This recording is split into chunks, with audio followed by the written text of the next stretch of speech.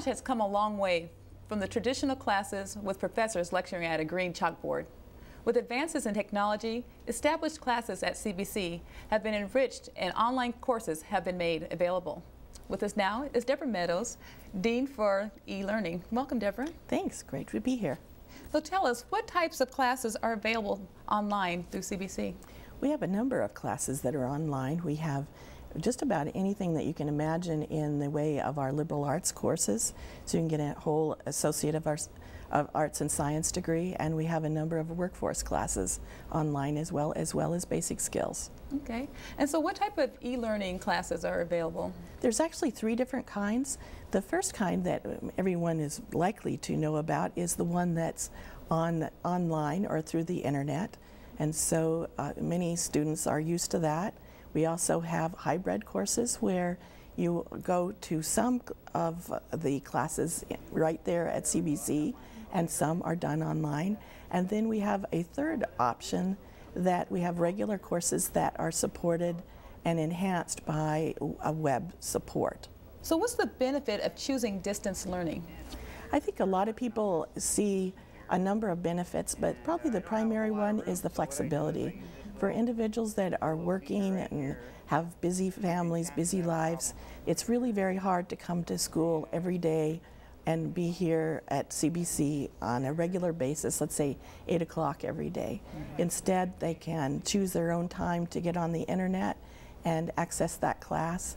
And within the framework established by the class, you can maybe go to school at midnight, or after the kids are in bed, or after everything else is done for your day.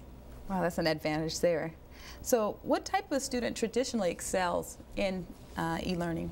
Well, many types actually excel, but if you have really good writing skills, communication skills, and can read well, I think those are the basics that can really assist you to be successful.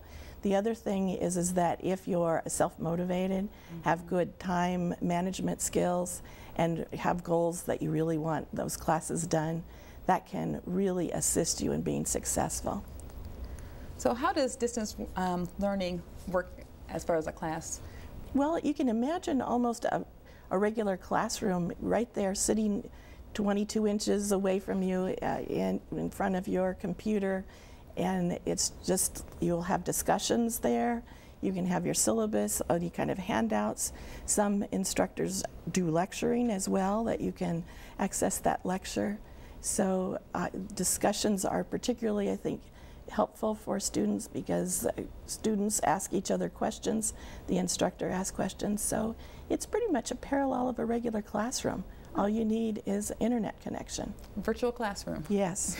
Great. So what classes are offered online or in hybrid format?